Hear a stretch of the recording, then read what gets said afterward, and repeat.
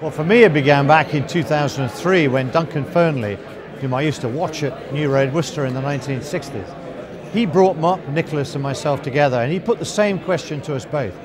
What should the Cricket Foundation be doing to support the future of cricket? And we met at a little pub in North London, and amazingly, Mark and I, who'd never met before, came up with the same answer, which is to try to regenerate cricket in state schools.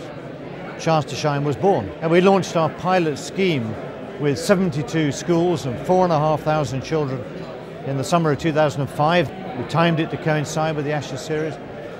Then 4,500 children sounded an awful lot, and it was a lot in terms of what previous programs had done.